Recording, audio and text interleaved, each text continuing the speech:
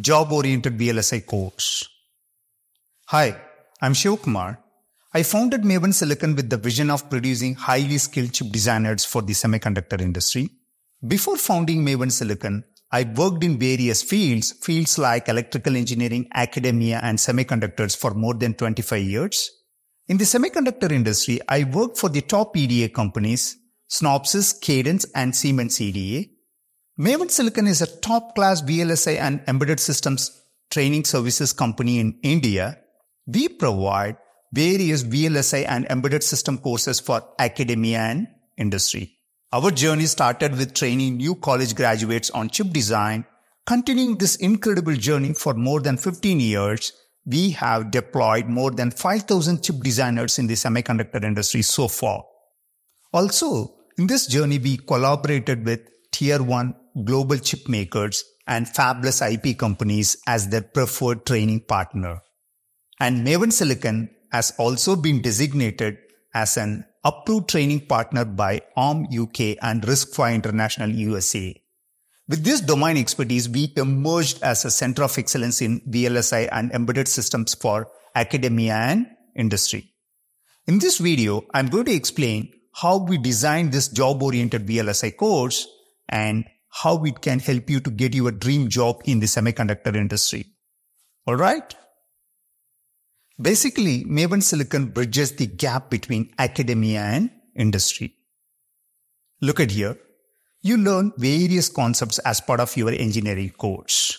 That's what makes you qualified as an electrical or electronics engineer to work in the semiconductor industry. So what we do at Maven Silicon? We help you to grow as an experienced VLSI engineer. How we do that? Look at here. We teach various VLSI technologies and methodologies. When you join Maven Silicon, initially we take you through a foundation course. This foundation course is composed of various modules.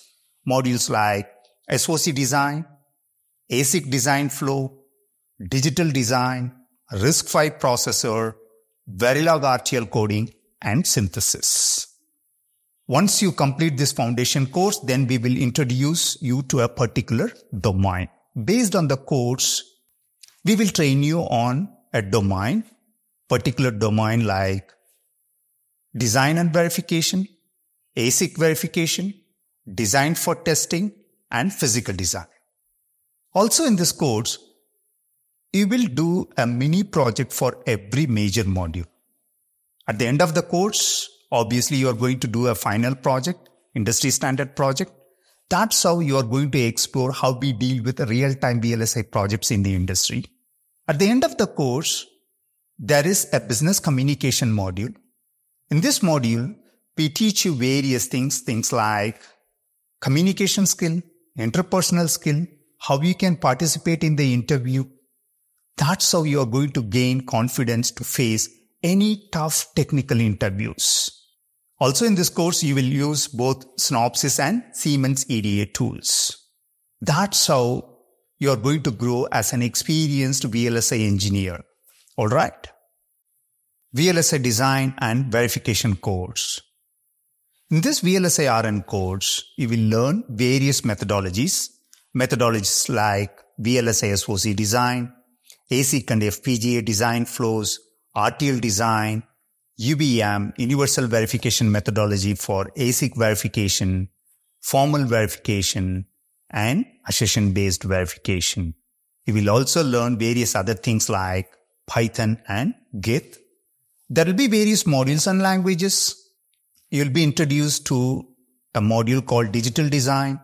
To learn digital design, you will deal with a case study, RISC-V processor. That's how you are going to learn how to deal with design, architecture, and microarchitecture. Once you become familiar with design, then you will be introduced to a language called Verilog HDL. You will deal with both simulation and synthesis. And once you become familiar with RTL coding, register transfer level coding, you will be introduced to a language called System Verilog for verification.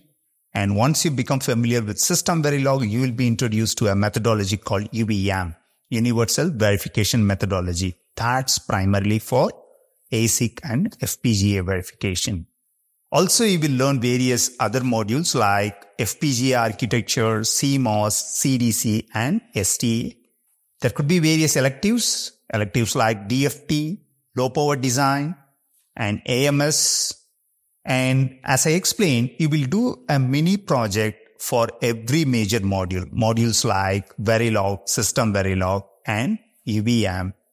And for the final project, you will deal with SoC-based protocols. As part of AMBA, Advanced Microcontroller Bus Architecture, you will deal with protocols like AXI, AHB, and APB. You will also deal with various interface protocols like SPI, UART, GPIO, and I2C. Also, we will help you to build domain expertise in various fields like a RISC-V processor, wireless, for example, Bluetooth, and various other things. In this course, you will use both Synopsys and Siemens EDA tools. Throughout the course, you will deal with Linux operating system, Python for scripting, and various other things like Git and Perl. Industry standard projects. Take a look. There are various projects. You can deal with both RTL design and verification. The project will happen through various phases. Initially, you will understand the spec.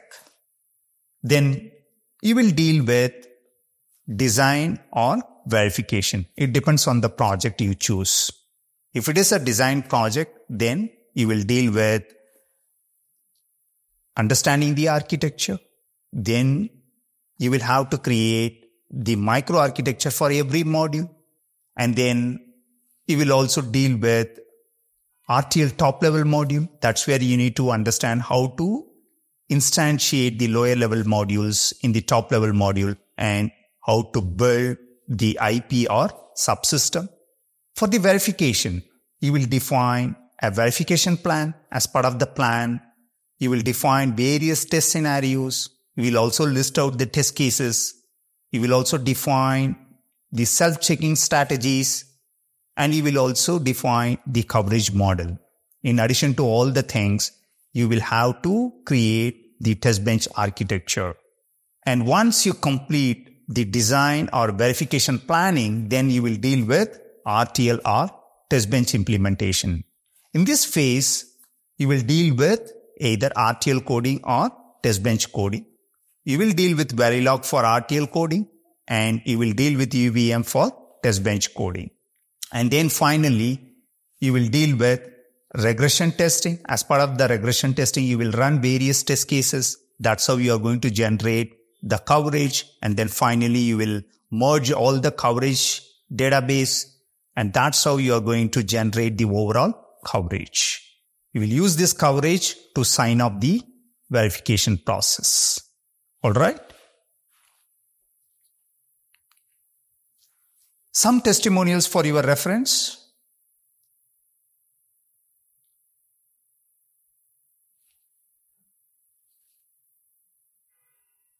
Thank you.